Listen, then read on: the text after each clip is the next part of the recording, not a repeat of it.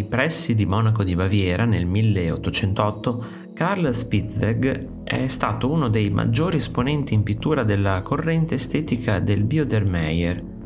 In realtà il suo destino non doveva nemmeno incrociarsi con l'arte.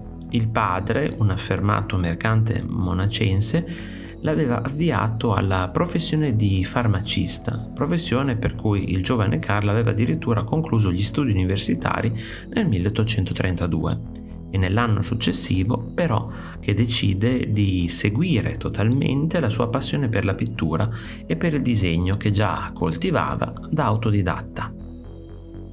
Proprio agli anni della formazione da farmacista risalgono alcuni disegni su carta raffiguranti teste di malati, a volte inventati e a volte ritratti durante l'apprendistato. Inoltre si dedicò alla rappresentazione delle romantiche viuzze di Straubing, cittadina bavarese di cui era particolarmente affascinato.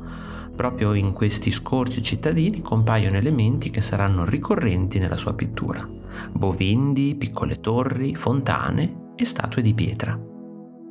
Importantissimi furono i viaggi che fece nei primi anni 50, Venezia, Parigi, Anversa, Francoforte e Londra nel 1851, anno in cui era in corso la prima esposizione universale, la celeberrima Crystal Palace Exhibition.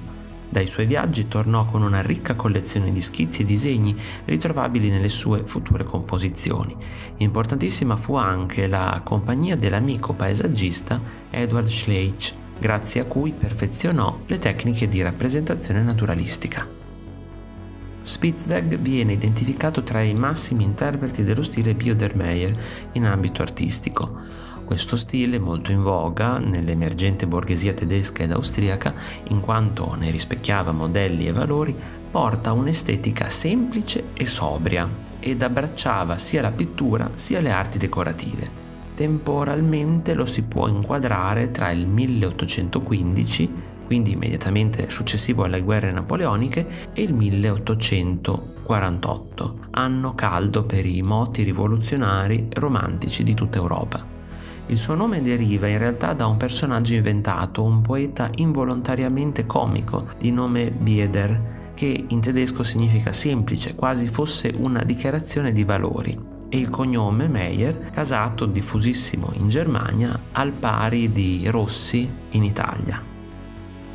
La sua opera più celebre è sicuramente Der arme Poet, il povero poeta, del 1839, oggi alla Neue Pinakothek di Monaco. L'artista rappresenta qui un poeta, ma potrebbe trattarsi di un filosofo o comunque di un intellettuale, ridotto economicamente alla povertà, tanto da dover bruciare i propri scritti nella stufa per poter scaldare l'angusta mansarda in cui vive, che per di più è minacciata dall'umidità che impregna le travi lignee del soffitto, da cui si protegge con un ombrello aperto proprio sopra la testa. Nonostante questo scenario penoso, l'uomo non si abbandona ed, armato di coperte, pigiama e penna stretta tra i denti, revisiona alcuni suoi scritti, correggendone la metrica con passione e morbosa attenzione. Nonostante la tenacia resistenza rappresentata, l'opera è in realtà una parodia del ruolo dell'intellettuale, ormai in decadenza, deriso dall'emergente società borghese. Altra parodia di un intellettuale la dipinge nel 1850 circa, a dimostrazione che la tendenza Biedermeier abbia avuto strascichi e fortuna anche oltre le date canoniche 1815-48. L'opera in questione è Il topo di biblioteca, in cui Spitzweg rappresenta un canuto studioso intento a leggere, come avesse innaturali capacità di multitasking, ben 2 libri contemporaneamente, mentre ne tiene un altro sotto al braccio e un altro ancora tra le ginocchia. Il suo sguardo è fisso sulle pagine, con gli occhi vicinissimi alla carta, costretto per via della miopia. Sembra però inaccontentabile. Ci si potrebbe aspettare che alzi lo sguardo e inizi a cercare il 5° libro e poi il 6° e così via, continuando nelle sue simultanee letture. Un raggio di sole illumina la stanza cadendo proprio sullo stravagante protagonista, lasciando quasi il dubbio nello spettatore che possa essere salito su quella scala solo per un'illuminazione migliore, non per cercare nuovi libri. Il mappamondo nell'angolo in basso a sinistra e l'insegna metafisica fissata in cima alla libreria vanno a indicare il distacco dell'uomo dal mondo terreno, tanto che non si vede nemmeno il pavimento, essendo egli ormai immerso completamente nel suo universo. I già citati viaggi furono fondamentali per Carl Spitzweg. Fino ai primi anni 50 i suoi modelli erano stati quelli che poteva ammirare e copiare alla Alte Pinakothek di Monaco di Baviera, quindi i grandi artisti francesi e fiamminghi. Con i viaggi invece venne meno l'aspetto da autodidatta, data l'amicizia con Edward Schleich, abilissimo paesaggista che lo influenzò nell'amore per il genere e nella tecnica, ma date anche le scoperte della pittura naturalistica dell'inglese Constable e verista dei pittori della scuola di Barbizon. Con lo stile minuzioso, talvolta minuscolo, ma sempre ben riconoscibile delle pennellate, ripreso proprio dai francesi, realizzò diverse pitture di paesaggio, dove la figura umana, prima protagonista della sua opera, divenne da imprescindibile a marginale.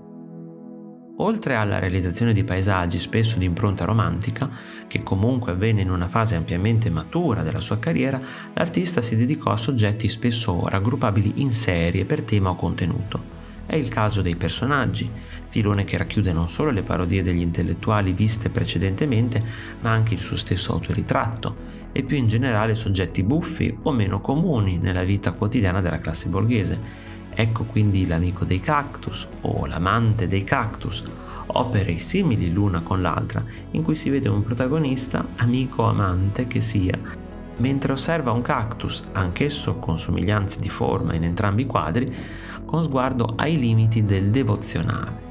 La narrazione così quotidiana, quasi annoiata, nasconde però una sottile ironia, quasi a suggerire che il protagonista sia attratto ed interessato alla forma fallica che il cactus qui rappresenta. Altre raccolte tematiche possibili nell'opera dell'artista sono quella degli amori, in cui appunto dipinge situazioni amorose vicine alla quotidianità borghese e all'estetica Biedermeier, e quella delle situazioni. La carriera da principiante farmacista fu particolarmente utile a Spitzweg, anche quando decise di appendere il camice per dedicarsi solo a tele e pennelli. Infatti era in grado, grazie alle conoscenze chimiche acquisite con gli studi, di realizzare da sé i colori, raggiungendo l'esatta gradazione di cui poteva necessitare. Continuò a dipingere fino all'anno della morte, sopraggiunta per ictus nel 1885 a Monaco di Baviera. Oggi giace sepolto nell'Alte Südfriedhof, nel quartiere di Glockenbach.